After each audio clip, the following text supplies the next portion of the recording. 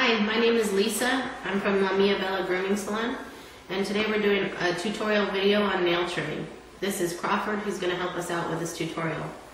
Some of the equipment that we use for nail trimming, I have laid out here. We have a large scissor type nail clipper. It has a guard, which is this little piece of metal that moves back and forth here. It's designed to stop the nail before it gets too far and help you knock quick dogs. This one is the small, just the same brand, scissor type nail clipper. It also has a guard. These little tiny ones I use for puppy nails, just strictly for puppy nails, because they tend to be more thin and pointy, and it's just easier to get around there without hurting them and freaking them out too much with their first nail trim. This is a Dremel, which is used to grind down the nails so they're not scratching you after they've been trimmed when the dogs jump on your legs. This particular Dremel is just a Dremel stylus bought from the Home Depot tool section, but any style Dremel would work. They make them specifically for dogs, or you can get them at the tool department. This here is just a nail file. It works basically the same as the Dremel, but just not as good. This is paw styptic powder, or quick stop. It's just a powdery substance that you can put on the dog's nail if you happen to quick the dog. That'll help coagulate the blood and stop the nail from bleeding. So we're going to start with Crawford today. Crawford is going to be a real good helper, so we're not going to have to show you a dog that's fighting and stressing out the whole time. But if you do have a dog that gives you a hard time and wants to get away and tries to bite, it's a good thing to have somebody else hold the dog. A good way to hold the dog is just around the middle, hug tight to your body, with your hand up here around the neck so you can protect whoever's trimming the nails from being bit. If Crawford was a biter, I'd hold the paw this way so I could keep my hand out of her range of the bite. But Crawford's not going to give me a problem, so that's just some information if you had a dog that was real difficult to trim the nails. With Crawford, I'm just going to lift up her foot and pull the hair back. She does not have real hairy feet, so that's not a problem that I'm going to have to deal with.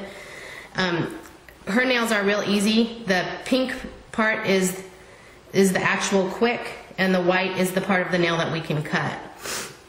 If you cut too little off, the nail's going to kind of crumble into a powdery substance, and if you cut too much off, you're going to hit that quick, which is the gummy pink part, and that's going to cause the dog to bleed.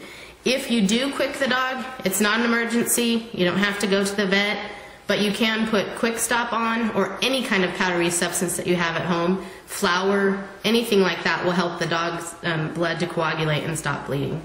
With Quick Stop, when you use it, you're just going to put the dog's nail into the Quick Stop, tap it down so it kind of packs on there, and that's going to stop it from bleeding. You don't want to get the Quick Stop in your eyes, the dog's eyes, in your mouth because it tastes terrible, on your clothes because it can stain. So that's the only problem with the Quick Stop. So here we go.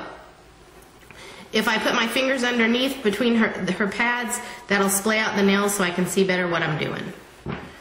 I'd come from the bottom up, and you don't want to go tight to the quick because that will pinch the quick, causing it to bleed. So about halfway between where the pink starts and the white ends is how quickly we're going to cut. It's okay, Crawford. Just real quickly, a quick little cut, and there you go, there goes your nail.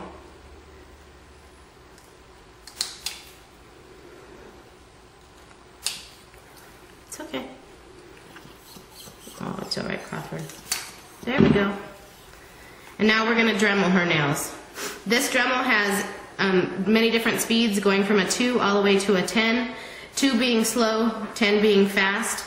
I wouldn't recommend using it on anything higher than a 4 or 6 because the Dremel can get easily caught in the dog's fur, and then you'll really have a fiasco.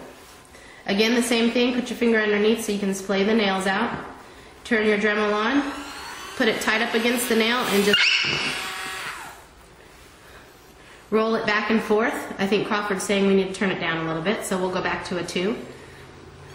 And sometimes dogs don't like this. It's real important to keep their nose away. Just roll it back and forth. And I imagine it feels kind of funny because it's putting pressure on their nail and, you know, having a grinding motion. Just roll it back and forth so it rubs off any rough edges. Good girl, Crawford.